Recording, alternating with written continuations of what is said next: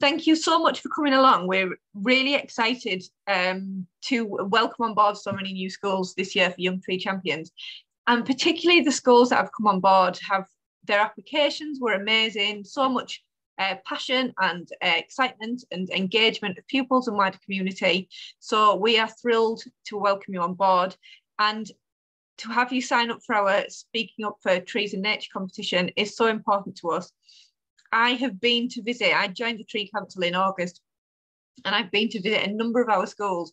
And one of the first things that the pupils share to me is their experience of the competition who participated in previous years. It's a really memorable experience, and it's something that pupils get a huge amount out of. So we really hope that your pupils get a huge amount out of it, and we'll be sharing some more information with how the competition runs, how the workshops run, and we really hope it leaves that lasting impression with you. So my name's Katie. I joined the Tree Council in August of last year. Before that, I worked in a secondary school, and absolutely blown away by all of the amazing things that you guys are doing in your schools, and we hope to be a part of that journey going forward.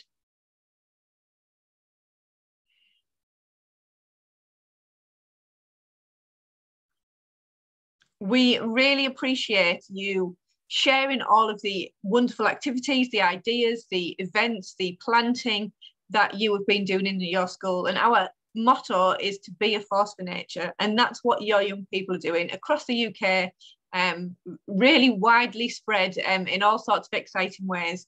And we ask that you do share those messages, because we want more and more people to speak up for trees and nature and be a force for nature, which is why we have the Young Tree Champions programme and why we do this competition. And you will be aware of many of the reasons that inspired us to run the Young Tree Champions, because you will face them every day. You will see them every day in your schools and with your pupils. Originally, our programme came out of COVID, where we saw a massive impact on young people's health and well-being. And a number of children reported to be playing outside for less than an hour a day. And we just absolutely see the value, and know you do too, in that outdoor education, that being in nature, and the effect it has on well-being. More information about the learning gap between disadvantaged pupils and their peers. And we're trying to work to target and tackle that in certain areas across the UK, so that we can make sure we maximise the impact of our programme, and we work in all schools, in all areas, regardless of access to nature, because we think nature should be a part of everybody's education and everybody's life, regardless of where they're based and the opportunities available to them. So we're working a lot on that, and I really want to thank all the schools who have taken part in our baseline assessment. That helps us to target our programme to the needs that are most evident. So that baseline assessment that many of you have done have shown us whether it is access to nature that your school is struggling with, whether it is connections to nature, whether it's information and learning around about trees and nature, and what those needs are, where there might be a little bit of a lack of knowledge, where there might be a lot of knowledge, just so that we can target that approach. So if you've not yet done that baseline assessment, we really appreciate that information to help us make this programme work for you as well as it possibly can do. And we've got some exciting news, and it will be officially announced in all its glory at the beginning of May. But we have had 2 years of having Force for Nature festivals that have not taken place in person. They've been online, and that image that you can see on the screen there is from one of our previous festivals, and they took place online, and they were attended by so many of our schools, and amazing participation. But we're very excited this year that we are able to do an in-person live festival, and that will be taking place on June the 15th in Birmingham. We will be inviting some of our schools along, particularly those who are applying for beacon status. So at the end of your programme, your project that you've been implementing within your school this year, if you have provided the evidence of the connection, learning, care and share of your programme, then you can apply for beacon status. And so we will be awarding those and announcing those winners at the Force for Nature Expo on the 15th of June. But it will also be a really unique and exciting experience. It will be an immersive experience with performances and exhibitions, and it will appeal to all of the senses and hopefully wow you and your pupils. And we would love to invite the winners of our Speaking Up for Trees and Nature competition to that festival. We will arrange travel and transport and accommodation if needed, so that that winning speech, that winning performance can be performed and shared at the festival for us all to hear live. So it's a really fantastic way to celebrate all of the amazing work that you are doing and will be doing over the coming weeks in school with your workshops, and in some schools without, but it gives you guys have got that extra helping hand with getting those winning entries in. So the competition is officially going to launch tomorrow, and that's going to launch to all of our schools. And we will be sharing details on our webpage, along with the entry form and a lot of frequently asked questions and a lot of information. You will be taking part in workshops within your school. You have the added bonus of having Speakers Trust come to your school and support you through this workshop. And at the culmination of all this, it will end with one entry that you will enter into the competition, and that will all be done with an online form, an incognito form, in the same way that you applied for Young Tree Champions. You will enter your pupil, your chosen entry, in that way for our competition. And like I said, the winners will be announced at the end of May, beginning of June, and we will then invite a winner to come to our festival, our expo that will be taking place this year. We will have an online event the following week, so anybody who couldn't attend can still share it with us. And we will then go on tour around the UK with our Force for Nature Expo. So we will be sharing some more information on that soon with all the details, but it is very exciting, and we're looking forward to welcoming you all at some point over the coming months to that. So today I'm going to hand over to Jenny from the Speakers Trust, who is going to share some information about why we're doing Speaking Up for Trees and Nature, and why this Oracy workshop, why does it matter, and share some information with you about what that workshop will entail, what the activities will be like, any logistical things that might need to be considered, and what the next steps are for you. So I'll hand over to Jenny.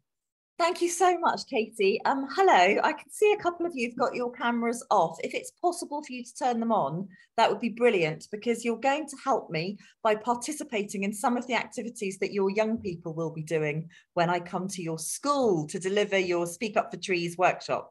You will get a Speakers Trust trainer, either like me, or we've got Gareth and Hilary and a few others who've all been trained to deliver this workshop. We've all been doing it now for about 3, maybe 4 years now, I think, actually.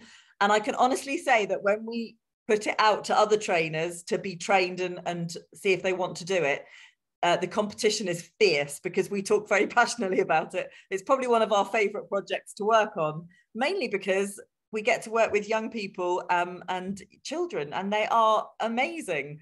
And as you probably know in your own roles within your schools, young people are natural speakers. Sometimes the difficulty is getting them to stop speaking so that they can listen a little bit.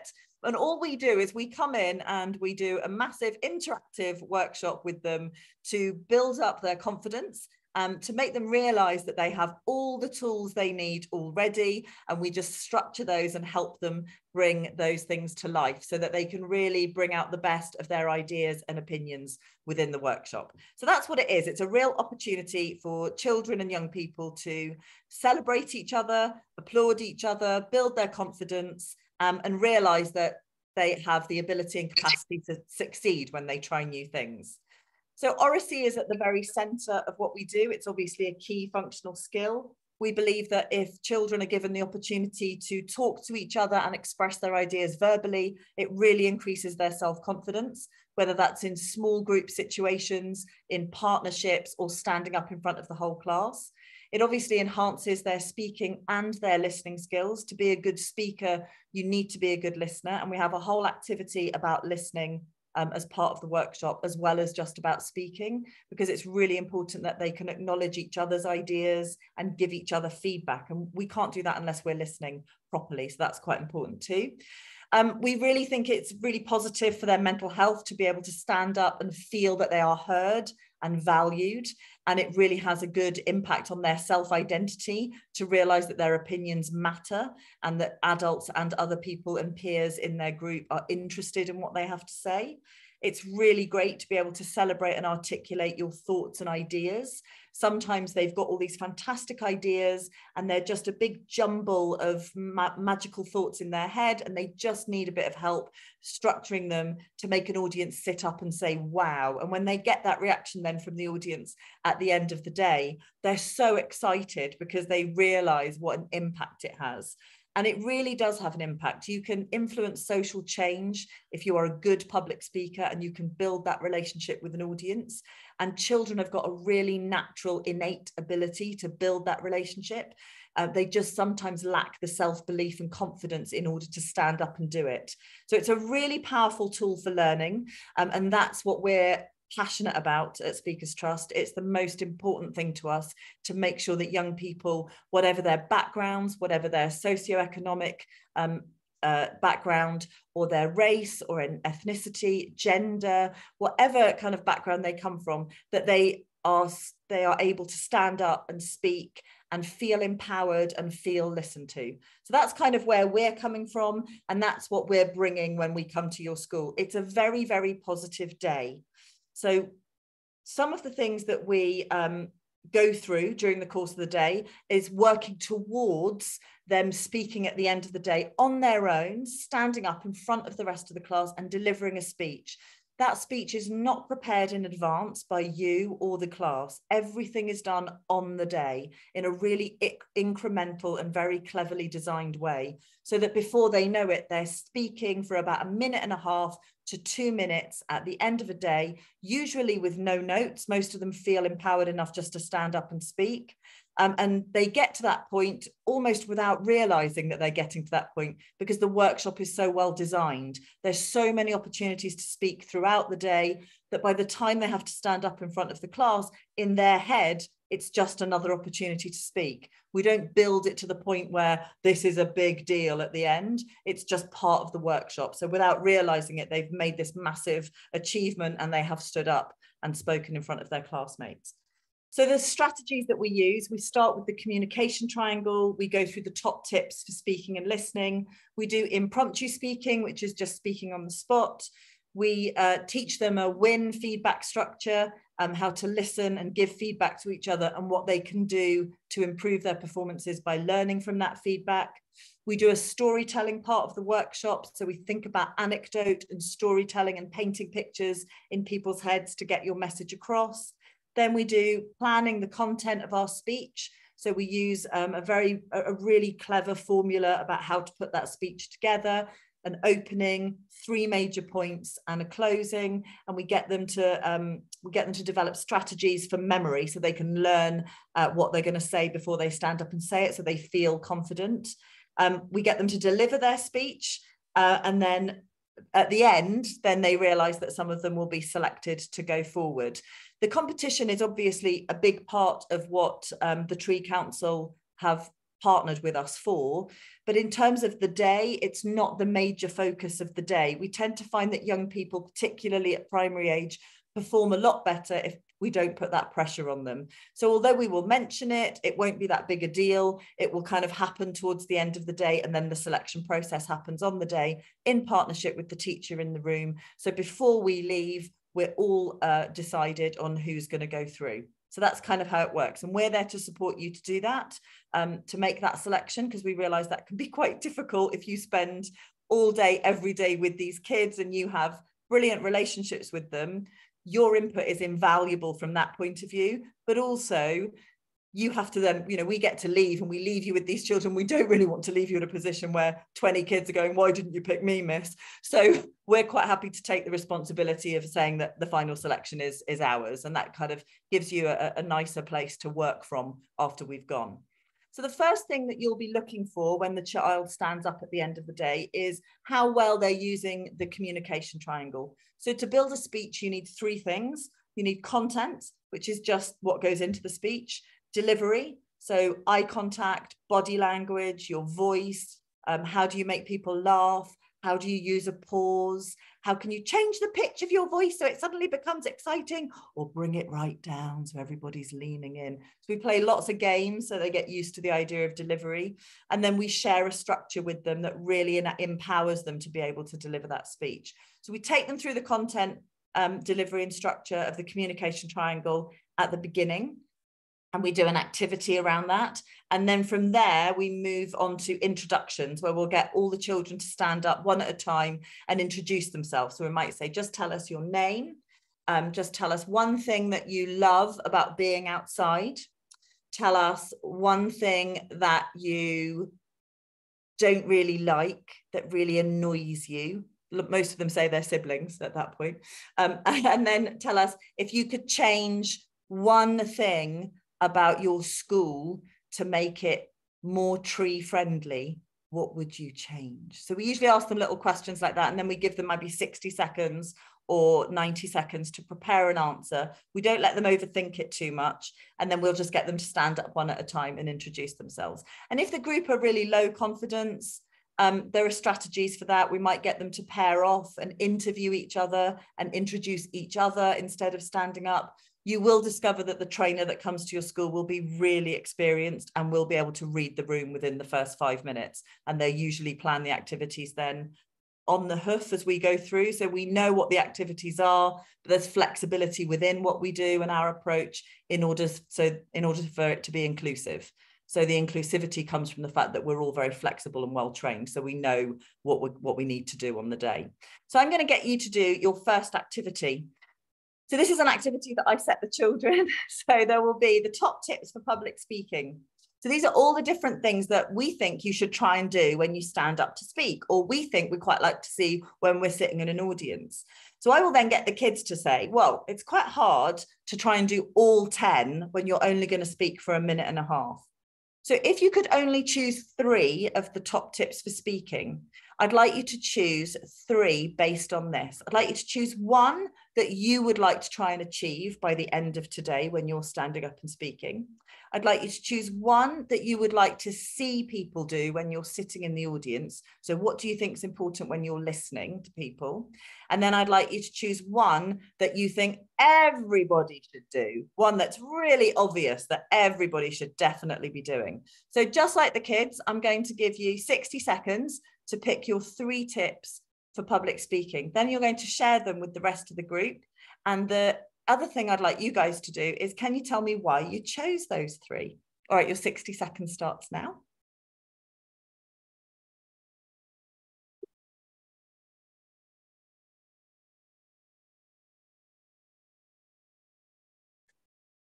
You're about halfway through.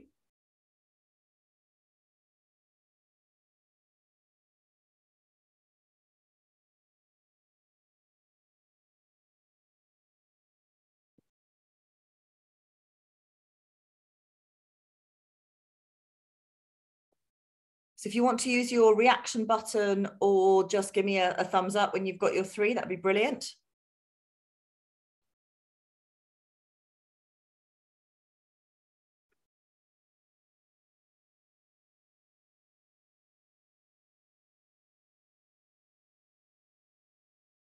Brilliant. I can see 3 little thumbs, 4 little thumbs. I think Helen's nearly there too. Yeah, thanks very much. Okay, I'm going to stop that share so that we can all see each other. Fantastic. So who'd like to start? Katie, are you playing? I certainly am. Do you know what, Katie? You can start then. we'll put you on the spot first. So that is no problem. 3 tips. This is also a memory test now that I can't see the slide, so let's just see how that works. So my first one that I would try is the pitch, pace, power and pause, because it's alliterative and that's nice to say. But that's something that I would work on in terms of my presentation and my speaking skills. I would like to hear young people projecting their voices. So my background is in secondary education, and I find that actually probably the self-conscious teenagers can sometimes be very quiet and mumbly and quite hard to hear. So as an audience member, I would like to hear voices projected. And in terms of everybody, I would like to hear them speaking from the heart, because from visiting schools, the passion and the enthusiasm is really infectious from young people, and that's what I'd like them to get across in their speeches. Thank you, Katie. Marvellous. Give you a little round of applause there. Oh, thank you. Emma, can you tell us your top 3 tips? My top one is to keep to time, because I talk too much and I can go on and on for hours. My second one is eye contact, because I like it when, if people are looking at me, they're listening. And if I'm looking at them, I'm listening. And my last one is being animated. And I've got the advantage, I'm in 2 schools. So I did this competition last year with 1 school. And I've got the trust coming in, working with my new school. And some of the children's speeches, the content was amazing, but where they weren't animated, it wasn't very engaging. Thank you very much, Emma. Helen, what have you got? So for my 3, I would say structure your thoughts, because I always think that you can get lost in the speeches if you don't plan it out, or at least structure it. Definitely project your voice, because I know in the children, they just mumble and I can't hear, so nobody else will hear. And the last one would be animated, because it engages the audience, doesn't it? That's fantastic. Thank you so much, Helen. Murray, what are your 3? Oh, you're muted, Murray. That's a classic Zoom. I apologise. I was driving from school to here, in case you wondered why my. So I'm fine now. I'm fine now. So definitely eye contact, very important. Engages with the listener. I do a lot of amateur dramatics. A number of kids that are all over the place. You want to engage so that people listen. Animation. You don't want to be monotoned, and keeping time as well. Some people, it's not just they talk too much, they might not talk enough. So if they've got a certain structure of time, they'll say, right, I'll slow down and I'll do my 1.5 minutes, or I plan it out that I'm not going to talk for 5 minutes. So that's a very tricky one, is keeping in time. No, it's really good, actually. People often think keep to time is about stopping people, but actually with children, sometimes it can be, let's try and fill that 1.5 minutes, because they've only practiced for 20 seconds. So yeah, I think that's really important. Okay, Rebecca, what have you got? I think mine was speaking from the heart, because I know some of our kids at school do, and when they do speak from the heart, it really gets adults to really believe what they're saying. I think another one was obviously time. Don't let it go on too long. Keep people, hooked in what you're saying. And then I can't remember the third one because the screen went off. But I'd probably just say, maybe if they could use some animation, or so it's not boring. I think it's about not getting people to turn off, isn't it? And if they speak from the heart and if they speak through experience, it hooks people in, doesn't it? Especially when the children talking about something so important. That's brilliant. Thank you so much, guys. I'm going to share the slides again so that we can all see them again. Now you're probably looking at them thinking, oh, I forgot about that one. I think that's great. So when the kids do this, I get them to choose those 3. And then one of the things I do is I put them then in little groups of 3, and then they have to have a debate with the other people in their group, and they have to come up with a collective 3. So they're already learning to kind of negotiate and think about, what do we want to say as a collective 3? What are we going to say? And then I get them to stand up in a group and present their top 3 tips. But I also always say to them, you can't just talk the talk, you have to walk the walk. So if you've picked project your voice, you have to show me what that looks like. If you've picked be animated, you have to show me what that looks like. So it gets them to kind of think more creatively about how they're going to present, so they don't just stand up and go, I've picked blah, blah, blah. So I have to get them to kind of act out the tip as well, which is really important. Usually all the trainers are slightly different, but we've all got a big box of tricks and lots of games and things. And I have story stones and story sticks. I've got little kind of stuffed owls and ducks, and all kinds of stuff comes out in my workshop. So I do lots of games with the kids about eye contact and speaking up, but constantly thinking about nature, thinking about trees, thinking about who we are. So one of the things that we're going to think about next is, she's says, just going onto the other screen, is how we give each other feedback. So feedback's a really important part of the workshop, because it shows the young people how to listen. Because if you're listening, then you can give feedbacks, and if you're not listening, you can't. And being able to kind of share the feedback with everybody is really important as well. So one of the things that we use at Speakers Trust is the WIN formula. It's very simple. The W is just wonderful, and we always start with what they did well. We always start with the wonderful, because that's really important. And one of the things I will say to the kids is, when you're giving a W, you can give as many as you like. So if you can think of 10 things that they're doing brilliantly, tell them the 10 things they're doing brilliantly. That's fantastic. The next one is the I, and that's an improve.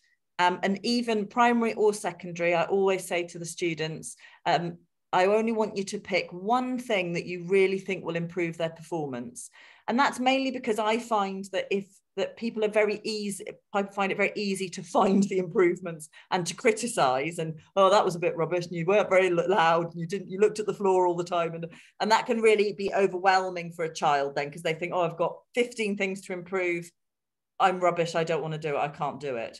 Whereas if you say them one thing to focus on for the day, one thing that we'd like you to improve, so you just need to be a bit louder, or it'd be great if you could just look at the audience a bit more, then they've only got that one thing to focus on, and it doesn't overwhelm them, and 9 times out of 10 they hit that target, and then they feel really great. And at the end, when we're giving them some feedback after their speeches, I'll have written down all the improvements, and I can pick them out and say, oh, that thing you were told to improve, wow, look at that, you've just done it. And that helps build them confidence. We want them to leave the day feeling like they've really achieved, because standing up and speaking in front of an audience is terrifying. Most adults hate it.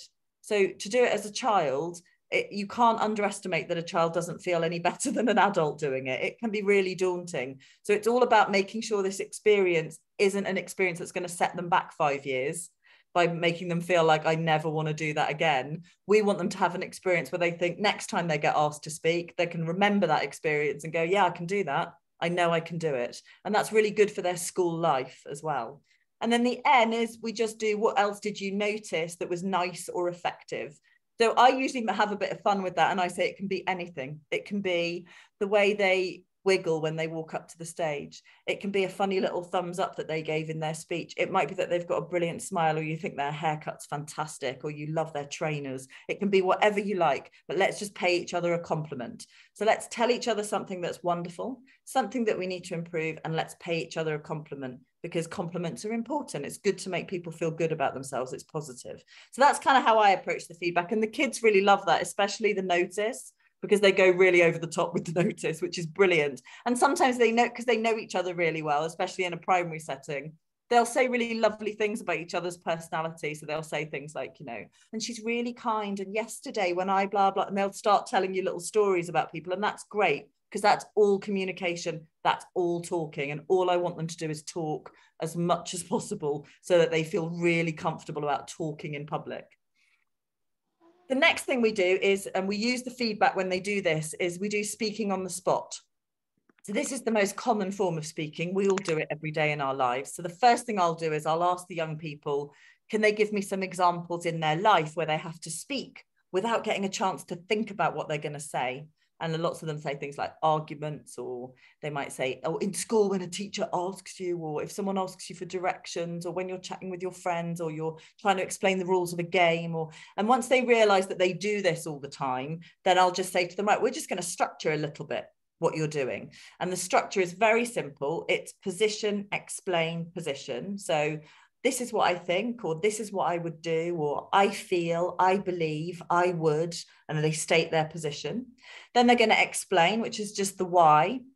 So I feel like trees are really important, and then they might say because, and that's the why, so they're going to explain. And I will ask them for a minimum of 2 reasons why, and that's only because I'm trying to get them to talk for a bit longer than just say because they're nice. I want them to kind of think about their reason. So try to push them a little bit, and they get a big round of applause. If they give me more than 2, they get a sticker. I always bring all these stickers with me and stuff. So two reasons why. If you give me more than 2, you're going to get something.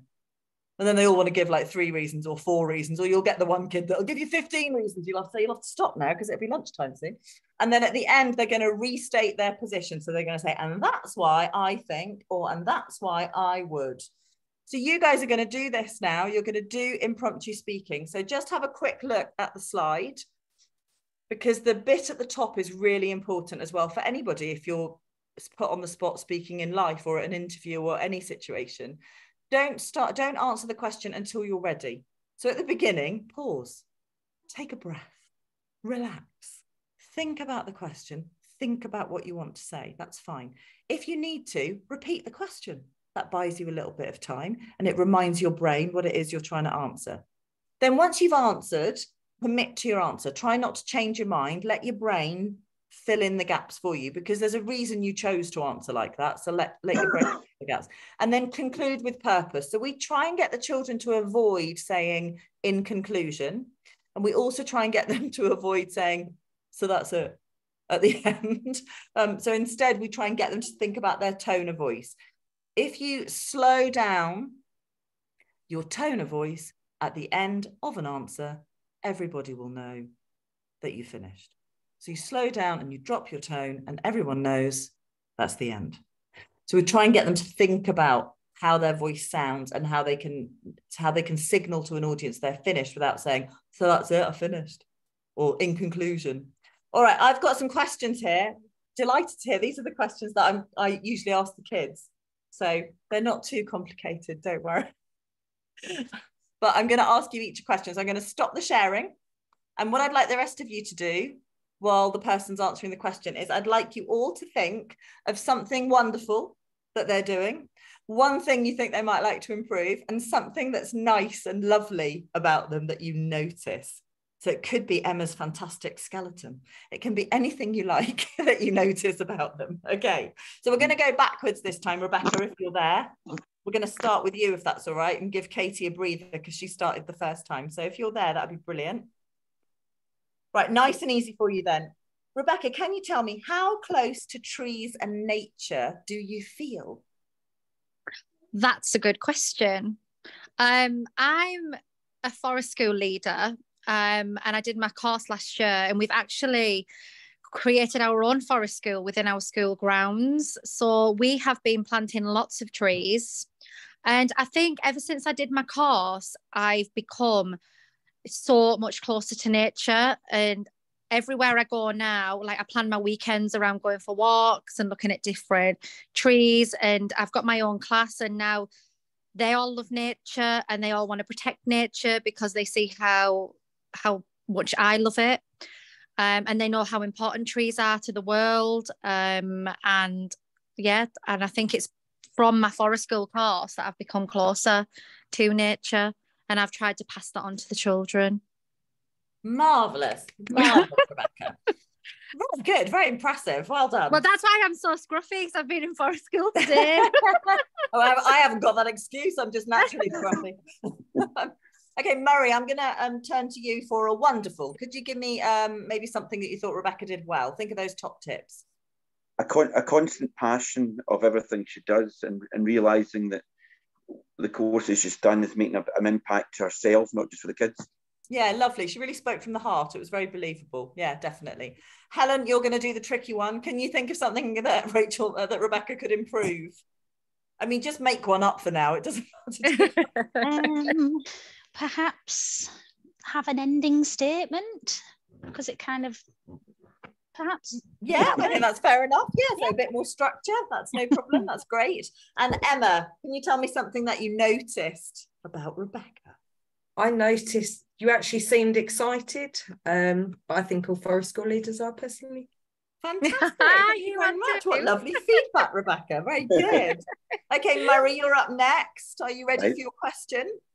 Your question is, can you tell me, why are trees good for your health and well-being? I think they're extremely good for the environment, yourself, the well-being of everybody, because I teach sustainability. That's learning for sustainability is a big thing up in Scotland. So I teach that for the majority of the year. And trees are the main focus throughout our whole school.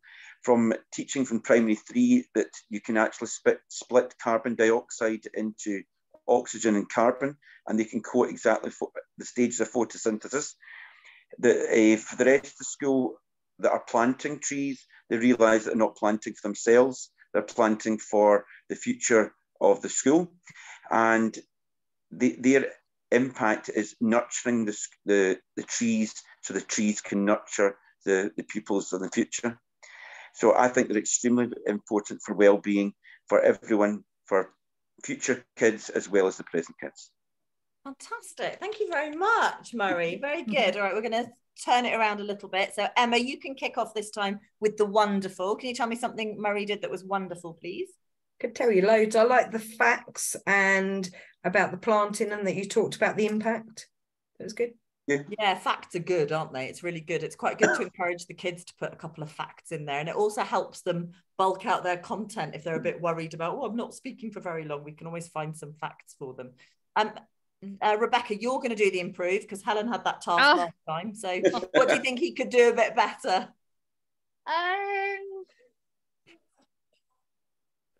Speak slowly because I'm Scottish. Don't help her. No, I really enjoyed it. It was like me. You could see it was passion. To improve, a bit more structure, because I think in the middle you just repeated something twice. That honestly, that was so like, that was no, that's great. It was so really good. I think improvements are always hard to give. We're just demonstrating. No one's going to take it personally. Don't worry. I'm not taking it to heart. And Helen, can you tell me what's nice and what do you notice about Murray? I thought when he spoke, he had a really friendly face and he was smiling a lot, and it made me want to listen. Thank you, Helen. Fantastic. Thank you very much. Okay, Emma, your turn. Are you ready for your question? Your question is, this is quite a nice question. What is your favourite tree and why? Oak tree is my favourite tree. I'm a forest school leader. I've been doing it a couple of years, and outside my woodlands we've got an oak tree that's about 100 years old, and my nan would have been 100 years old, so we've named it Grandma Elsie Oak. And I particularly love this tree. Its branches wave in and out. It's quite cool. But I also like the fact that at the Queen's funeral she had oak leaves in her coffin, in her flower arrangement in her coffin, because it was a sign of love and strength. And it's a nice British natural tree. That's why I like oak trees. Thank you very much. That was lovely. All right, Helen, you're going to do the wonderful this time. Can you tell us what was good about that, please? I liked that you put a story in there that you had, that you related to what your tree that you're near. That's what I liked. Yeah, the bit with your grandma and stuff. That was really nice. I love that. Murray, can you tell me what Emma could improve? You're just going to have to make one up. Just make it up.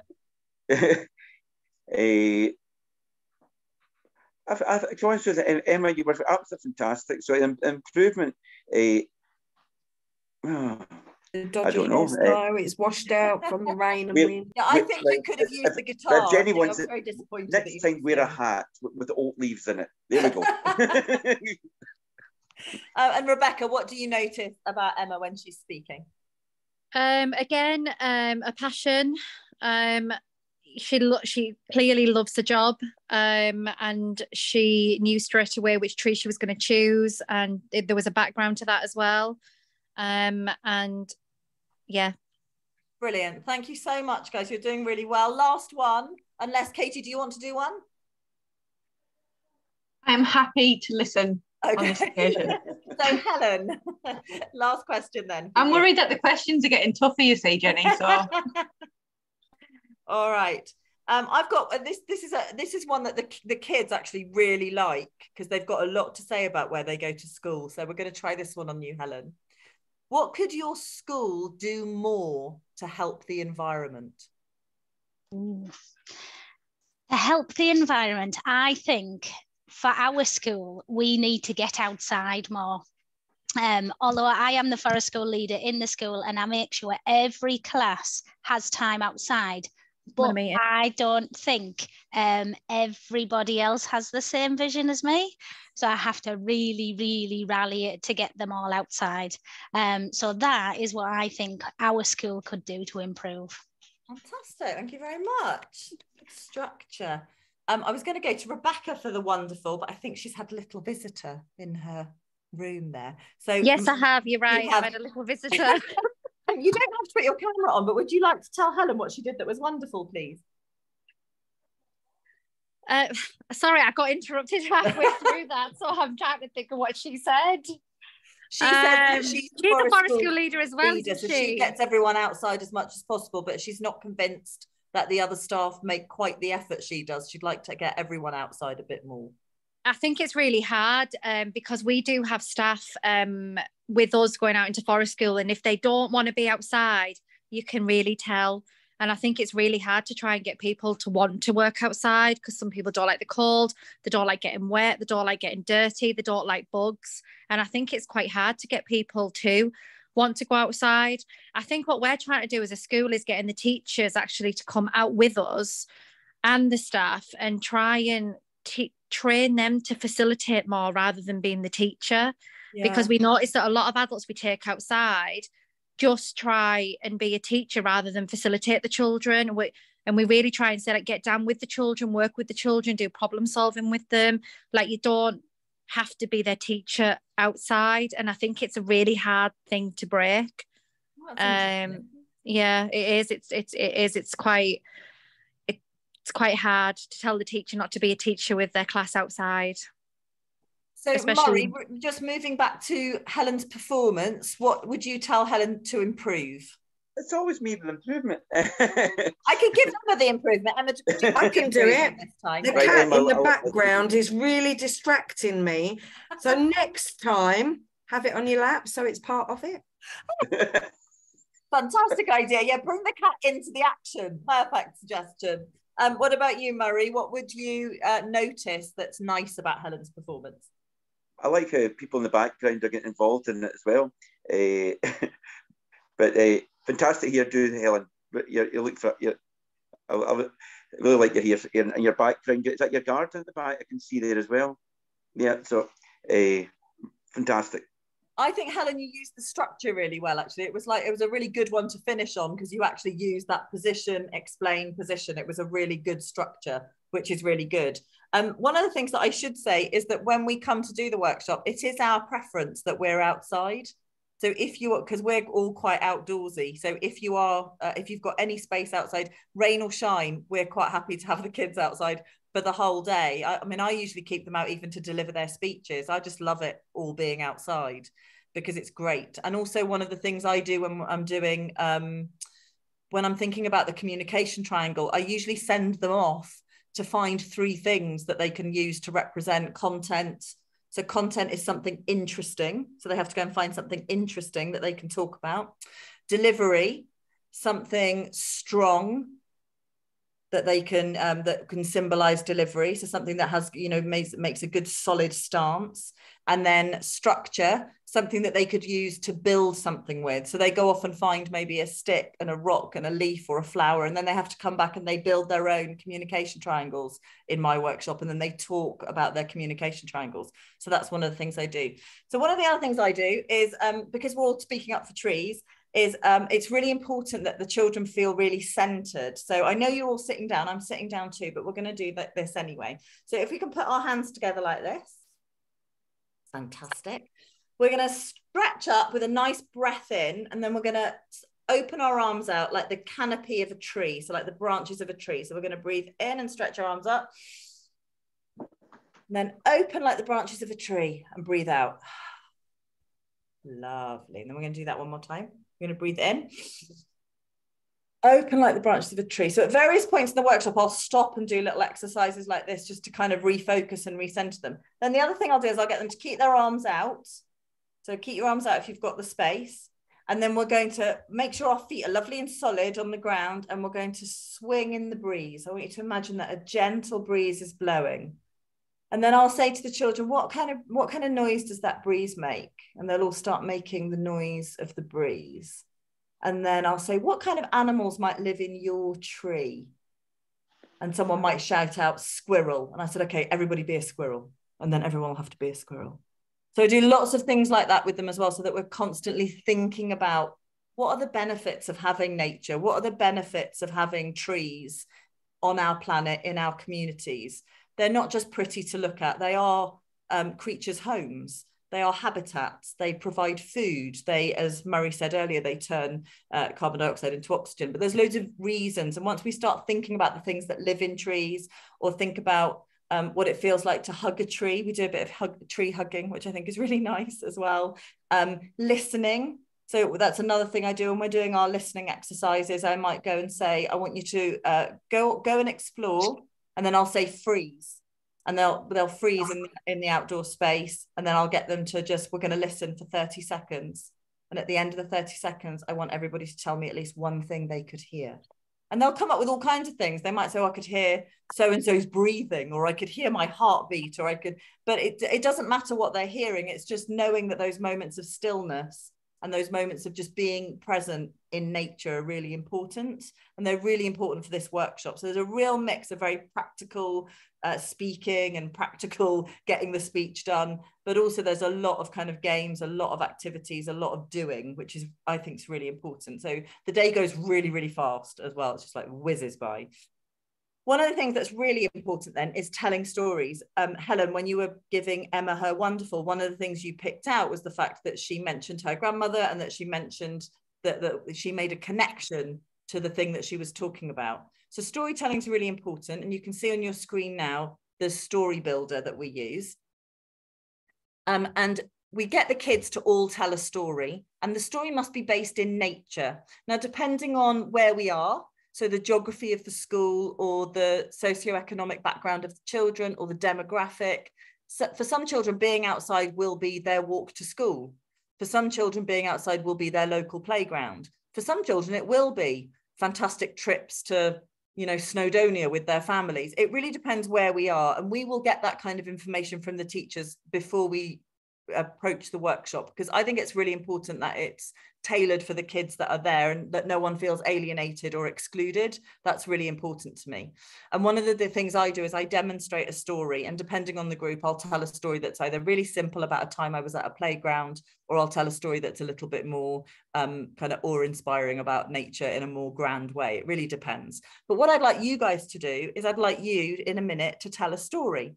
Your story only needs to be about 60 seconds long. And what I'd like you to do is tell a story about a time that you were inspired by, or moved by, or made happy by something in nature, or share a memory with us of a time where you were outside and you learned something, or you experienced something. So it could be something as simple as a time you had a picnic and it was a wonderful time with your family, and you remember it really clearly because there was a weeping willow and a babbling brook. Or it could be something much grander. It could be a time that you did some rock climbing and you nearly fell off, or anything you like, but just a story from when you were outside that you could share with a group of children. So think about the story from a child's perspective. And the last thing that I want you to think about is that your story must have a message at the end. So something that you can share with us that we can take away from your story, whether that's something really lighthearted, like, the moral is don't eat yellow snow. Or it could be something really deep and meaningful about a relationship. That was the day I realized that my dad wasn't just my dad. He was this epic superhero climber who could rescue people, whatever the message is. And Katie, it'd be lovely to hear from you as well, if you'd like to share a story. So take 60 seconds, just have a little think of your story, start putting your little thumbs up, either virtual or real, when you're ready to share. And then we'll just come back into the space and share. I'll leave the structure up there for the minute.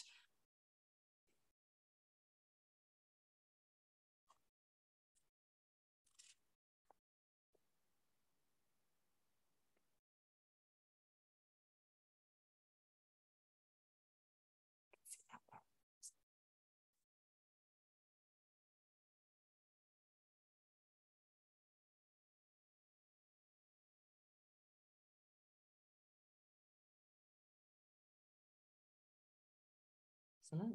Can see that, Emma. Thank you.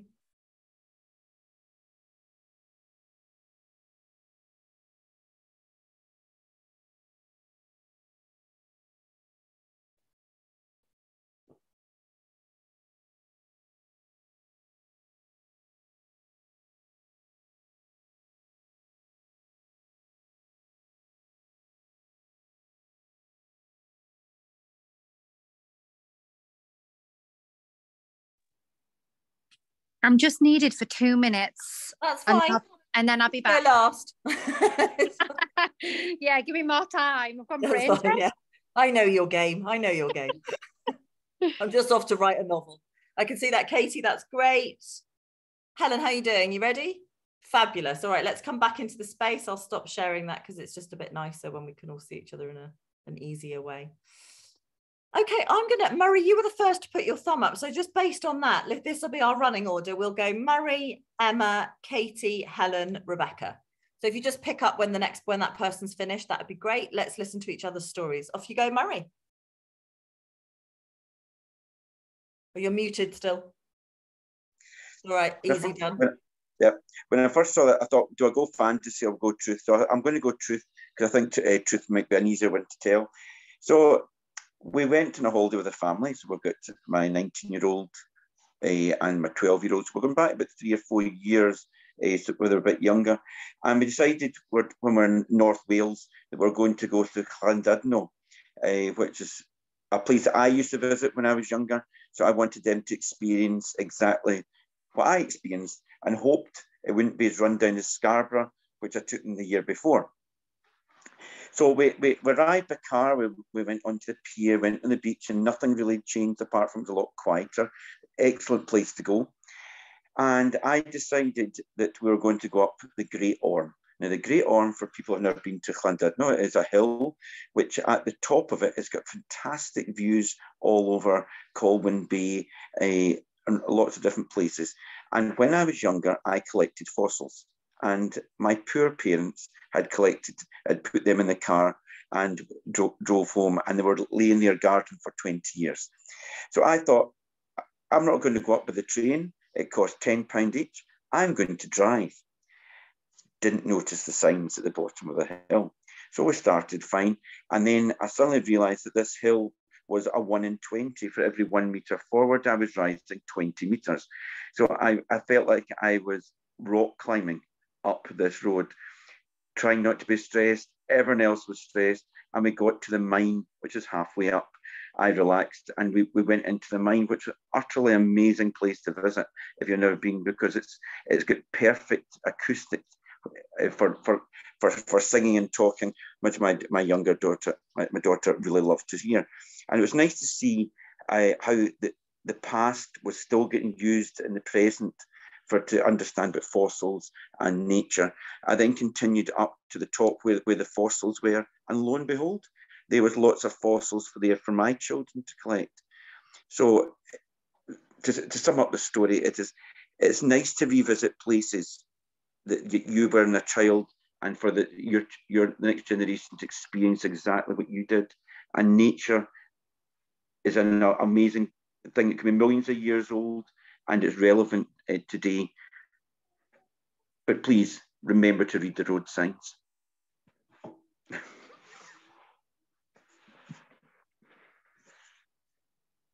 Thank you, Murray. That was fantastic. It was really good. I've been to Llandudno, actually. They've got the toboggans, haven't they, that you can go down? Yeah. Yeah, I remember that. I remember that quite horrifically, actually. I remember that. Okay. It's very horrific. I'm not very brave, really. So, Emma, please share your story with us. Okay, my story is about myself as a 14-year-old girl, funnily enough, in Wales.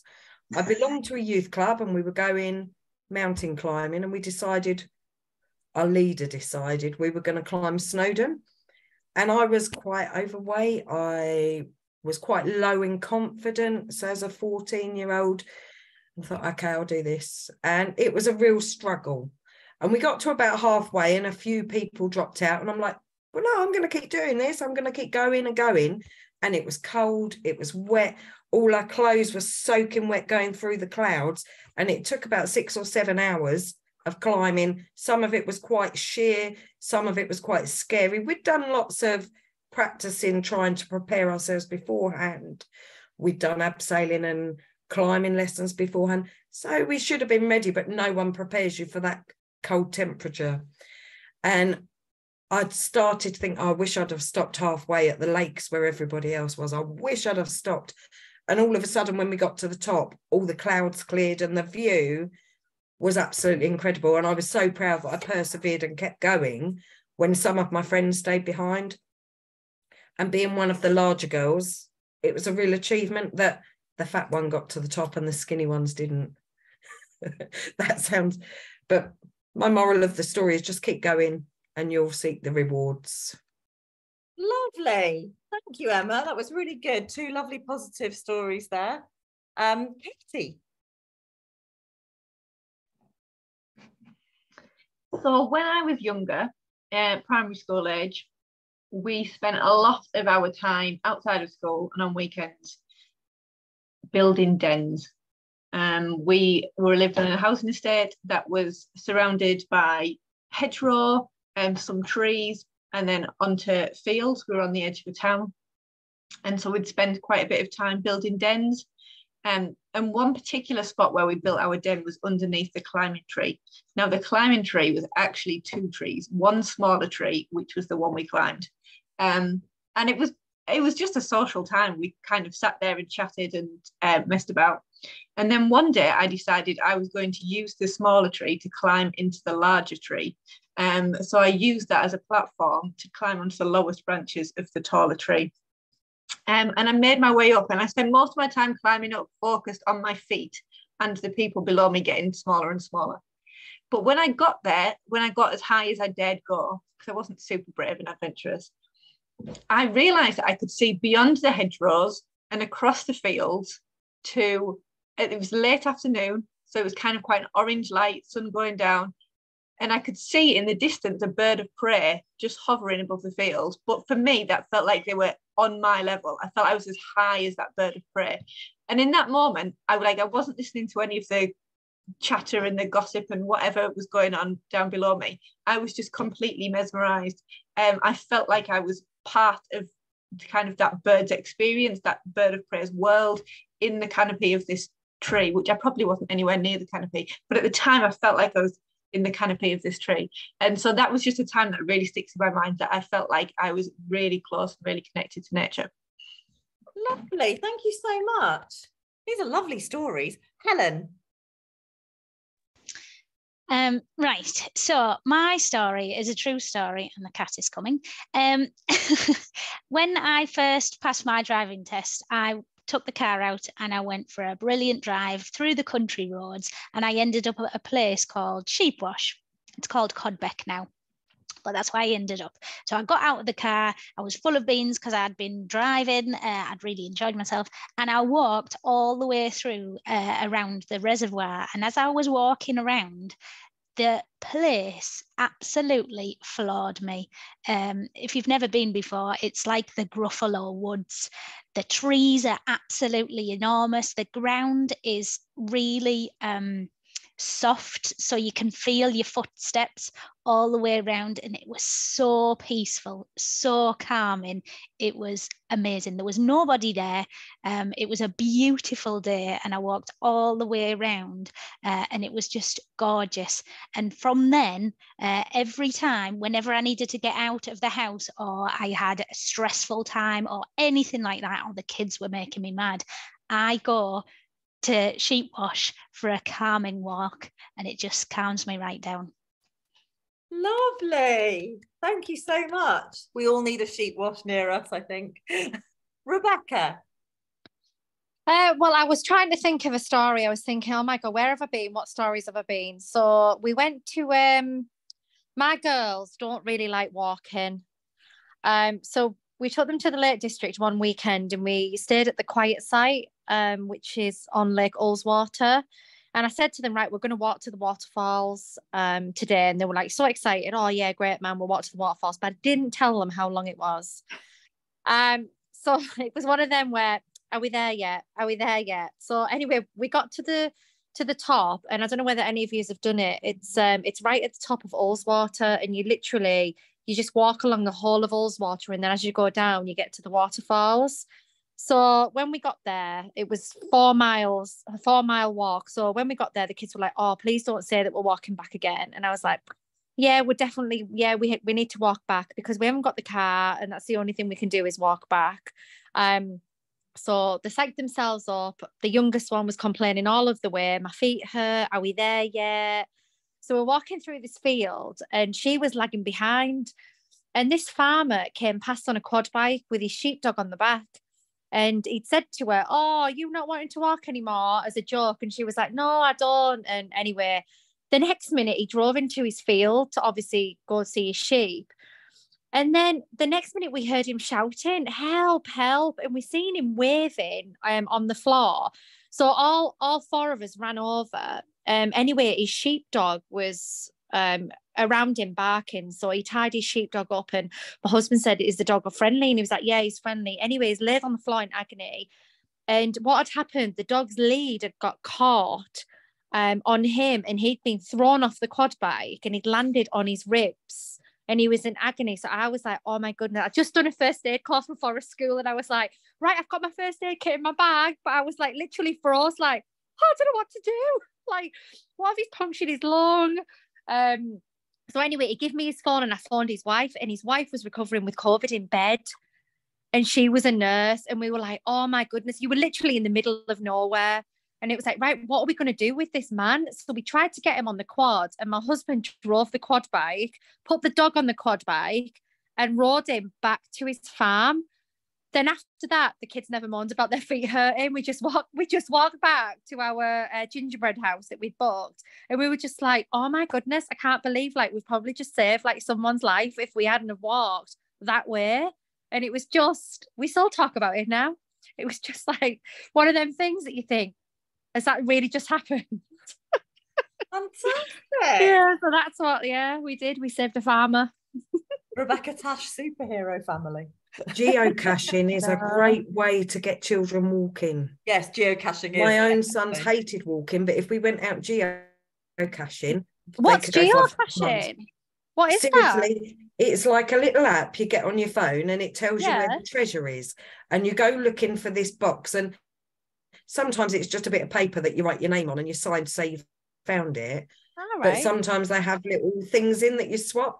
There's a website about it. Go and look at it. Look on now. You can do it completely free, but to the extent that 8 years ago when I went to Kenya with the school, I had to go and find a geocache just to say I'd found one on the 0 boundaries.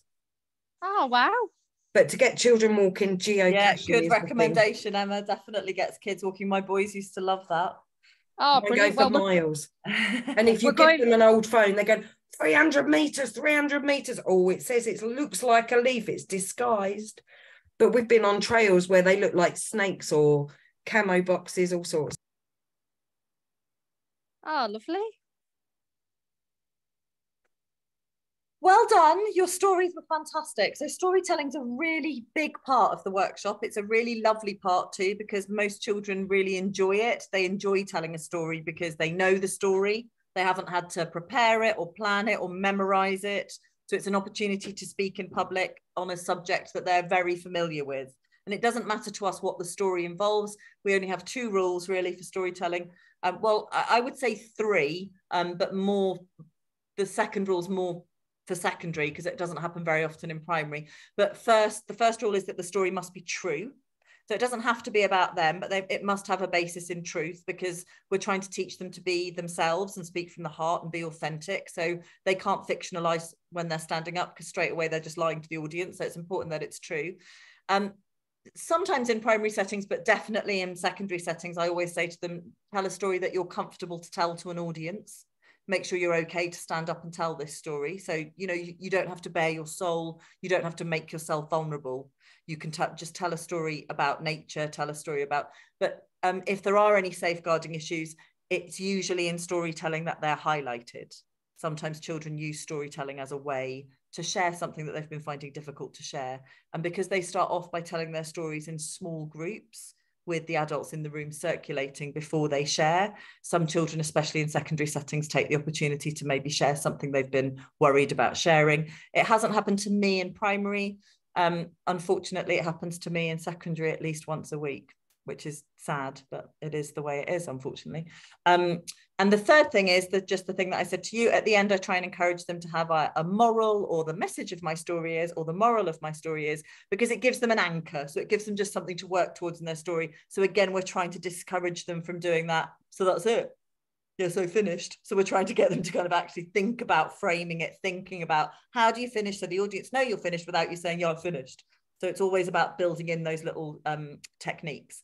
And then after they've told their story, they will be given an opportunity then to prepare their speech, and we'll take them through some games and activities around topics and choosing their topic and how to frame that topic.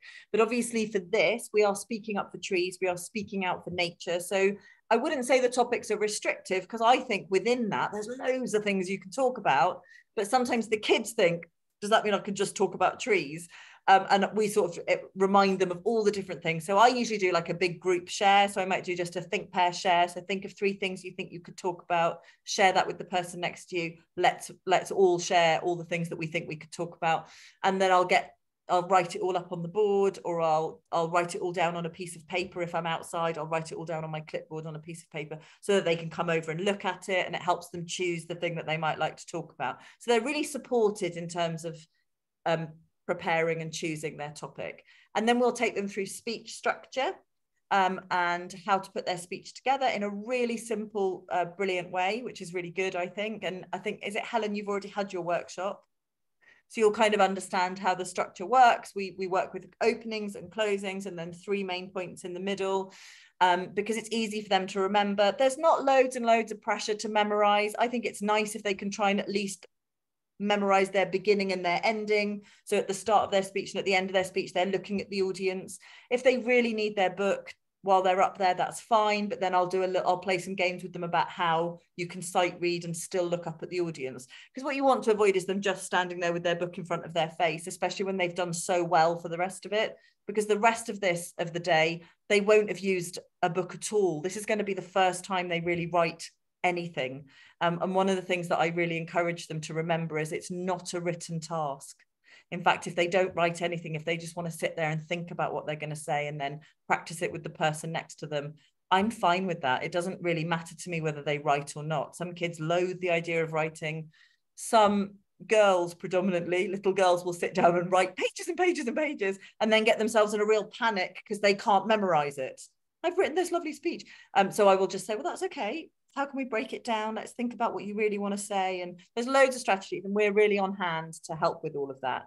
And also the celebration is them standing up and speaking. So anyone that stands up and speaks in any way that they're comfortable to do so is a success in my book and will be applauded. That's absolutely fine. There's no pressure for them to perform in any particular way. We're not looking for any particular thing. We're just always focusing on that communication triangle. So we're always thinking about what's their content like, how was their delivery, what was the structure like? You know, are they hitting some of those marks? Brilliant, that's great. That's all we're looking for. And you get a hand in helping us judge, which is good. So I'm going to just very quickly share the last slide with you so that you can see it. So the judging criteria for the competition is content, delivery, and structure.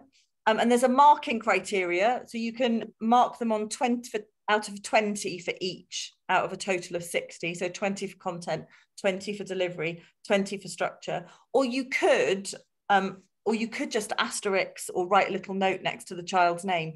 You don't have to score them. There's a score thing in the back of your teacher pack. And if you want to use it, that's great. And that's the same with all the competitions we do. We get some teachers who love the kind of mathematical process. They think that's the fairest way to do it. We get other teachers who just make notes next to the child's name. You know, I loved that bit, or I thought that had legs, that could go somewhere, or that was really brave when they told that story about it, you know, that kind of thing. So it's really up to you as an individual, and you'll be supported by the trainer. As I said at the beginning, we don't leave you in the lurch and make you choose the children. And then I'm going to stop sharing that so that I can show you something I think you might find interesting. So this is that's the scoring that you can see there, and that's in your teacher pack, which looks like this. Sorry, I'm coughing now. I might have to hand over to Katie in a second. But let me just show you the workbook. So this is the workbook that the children get. And we provide all the resources, and they're sent out to you by the Tree Council in advance.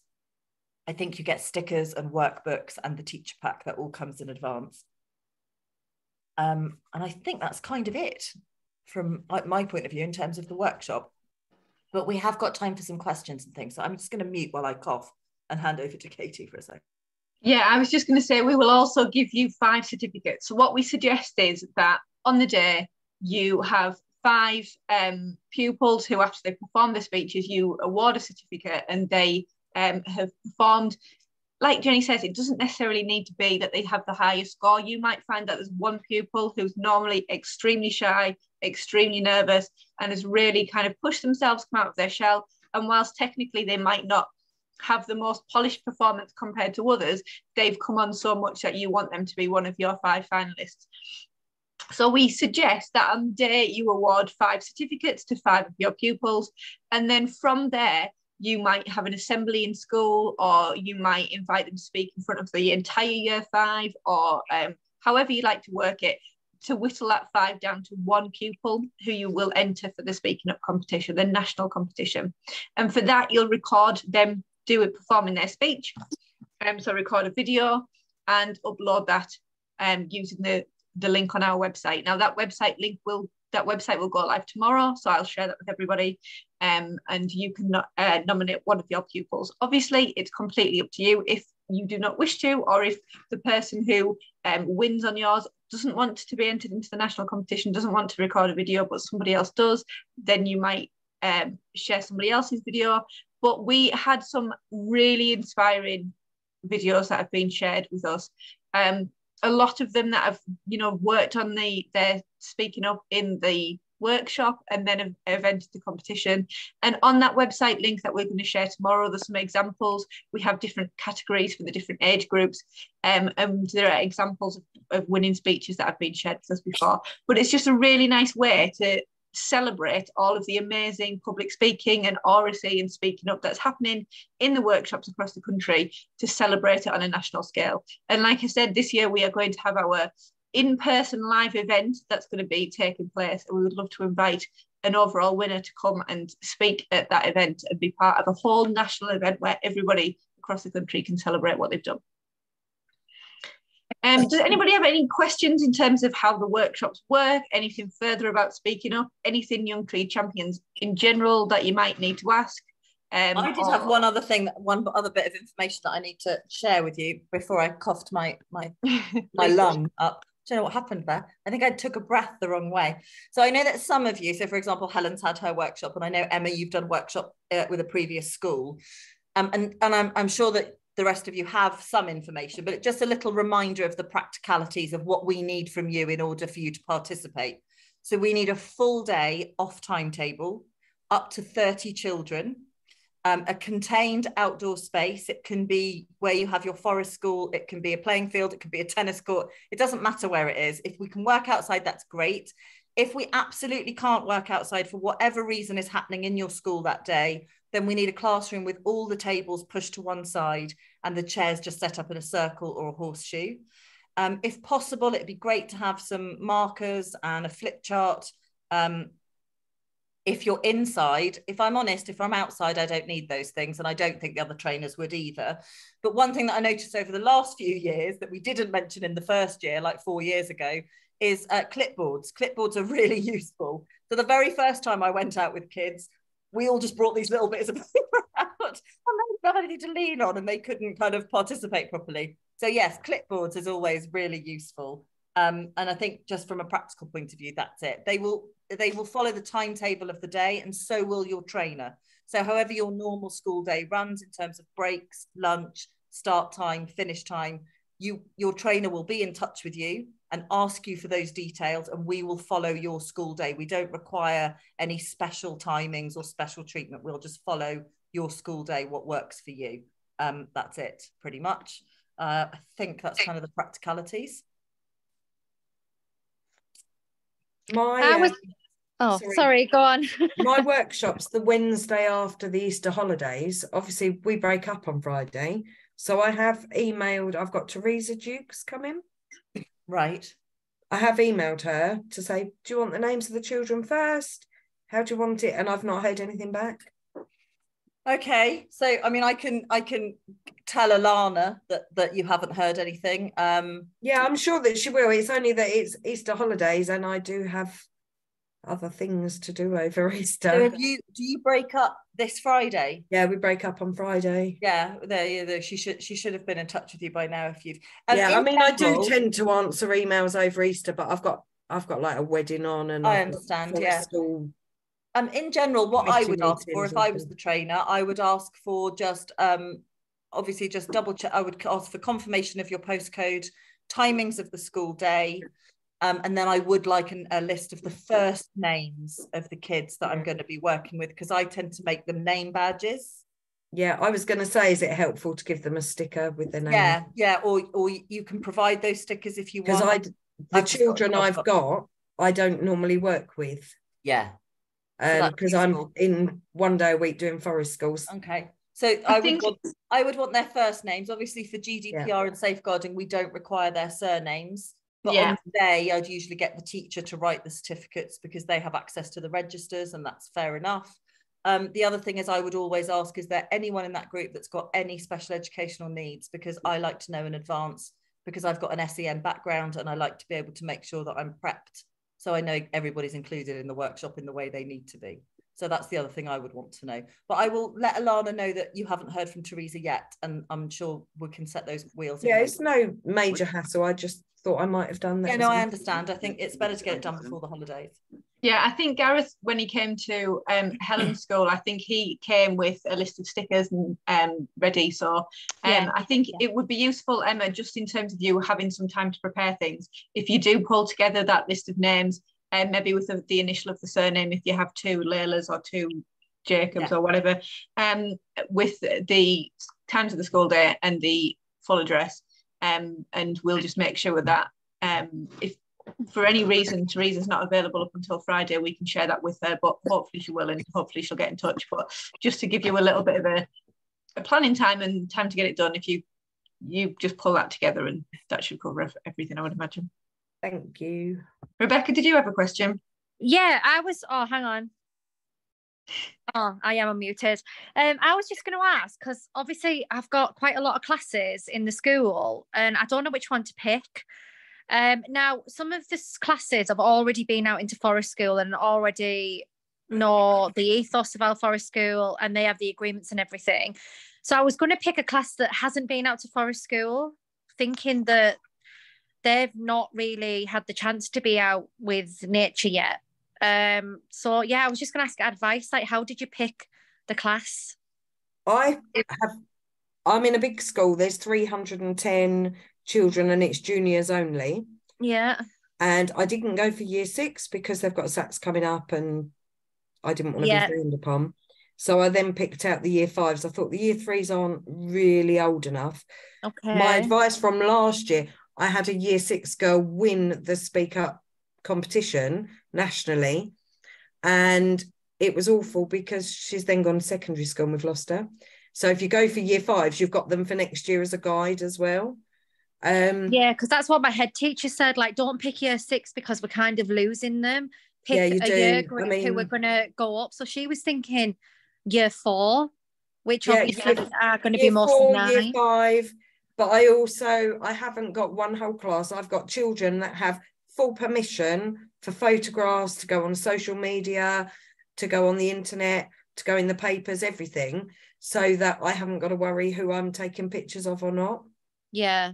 Yeah. I know that Rosebrook in Stockton, they did it, I think it was last year, and they used year 4 because when I went and visited them as year 5s, they had experienced it and they were, super enthusiastic and kind of committed and inspired, but they had done it earlier in their journey so that it kind of engaged them as they went through the years and continued to work outdoors more.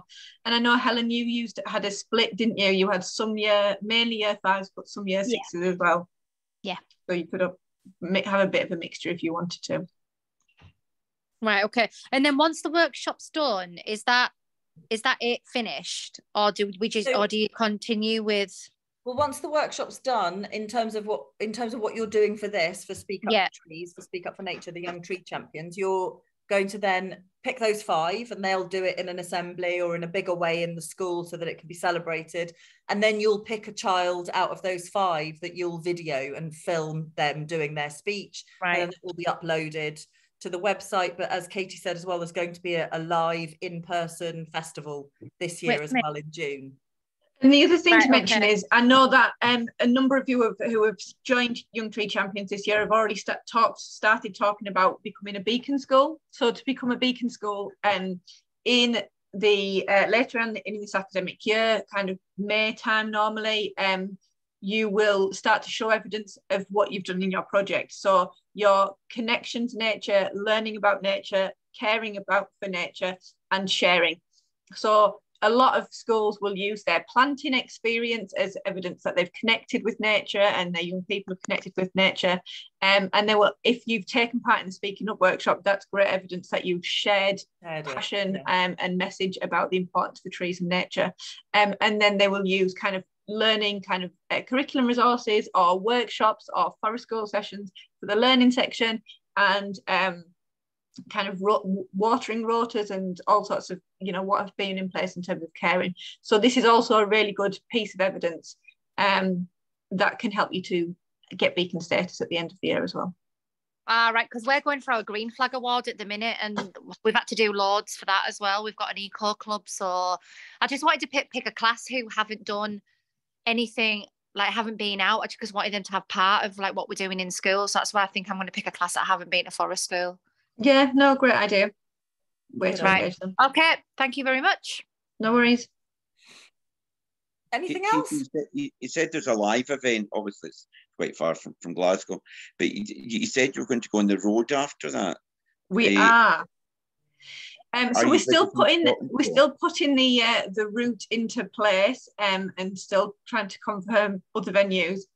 We've confirmed Birmingham and we've confirmed London, and we are looking at venues including Glasgow is one of the venues, potentially also Edinburgh, but we're definitely going to be visiting Scotland to one, if not two places. We just need to confirm that and get that in place. We get super excited and we have all of these grand ideas and want to go everywhere, and then we need to logistically work out the practicality of that. So we'll be in Scotland at some point, but we'll confirm dates and locations when we can. Well, if nobody has any more questions, if you do, of course, please feel free to drop us an email on schools@treecouncil.org.uk or to myself or to Richard directly. Your Speakers Trust people will be getting in touch with you, so you can obviously ask any questions workshop specific to them when you do get that email, but feel free, if you've got any queries, any concerns or anything like that, just to drop us an email at the Tree Council. A big thank you to Jenny, who I know before I even did this, I watched a video of Jenny doing training with teachers prior to this for previous years of the competition, so as you know, very experienced in delivering this, and it's really useful to hear that practical experience of putting this into place in schools. So thank you so much, and thank you to you guys for taking a day out of your curriculum time and taking people off timetable and finding outdoor spaces to accommodate this. But we really do think it's a big plus for your pupils, and we hope that it will really help them develop and engage with nature and share their love of trees as well. Thank you. Thank you so much. Thanks for sharing your time. I hope to meet you all at some point. Thank you so much for coming. Come and visit. Yeah. I say that every time, don't I? Emma, it's going to happen. Sunshine Coast, Essex. Before this school year ends, it'll happen. I know, but they're coming to my new school. It's my old school I want you to visit. I know, Rolf, we'll get there, we will. But I've got an Essex Forest School practitioner meeting coming up, so I'm quite happy. Good, that is good. Nice to meet you guys. Yeah, thank you. Thanks, Emma. Thank you, Helen. Bye. Bye, Helen. Bye, Emma. We'll stop that recording.